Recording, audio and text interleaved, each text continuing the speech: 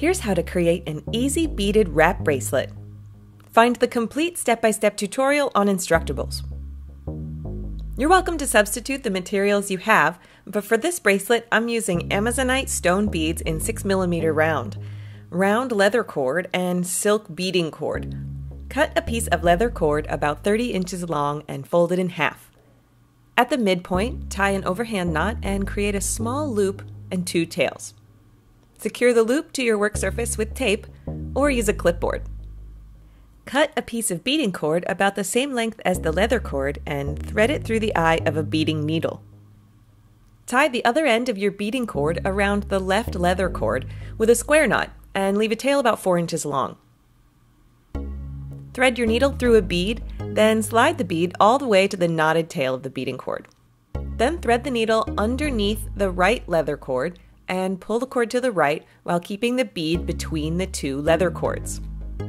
Next, reverse the direction of the needle and thread it through the bead again, this time above the right leather cord and then underneath the left cord.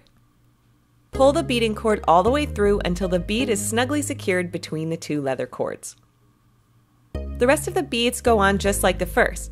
Snug the beads up close to one another and adjust the cord loops as needed to pull tight.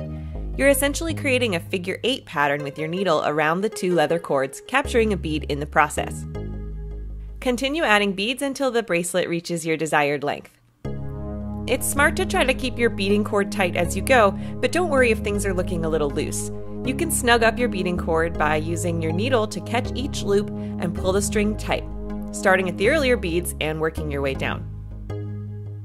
To secure the tail of beading cord, thread it around the leather cord in a figure 8 pattern, but without any beads this time. Pull it tight while keeping the leather cord symmetrical, then thread the needle through the newly created triangle-shaped opening to cinch down the figure 8s. Tie all 3 tails together in an overhand knot near the last bead and trim the tail of the beading cord only. Then tie a second knot, or add a button if you wish, with the leather cords a short distance from the first knot. This design looks great as a single wrap, or make it extra long and wrap it around your wrist twice or 3 times. It's easy to make this bracelet your own through choice of materials. Try layering a few of them together and varying the number of wraps. This project is an excerpt from my free Instructables jewelry class, so if you liked it, be sure to check out the other new skills you can learn at the link in the description. Thanks so much for watching, and subscribe for more videos each week about DIY tech, crafts, and my life in New York City.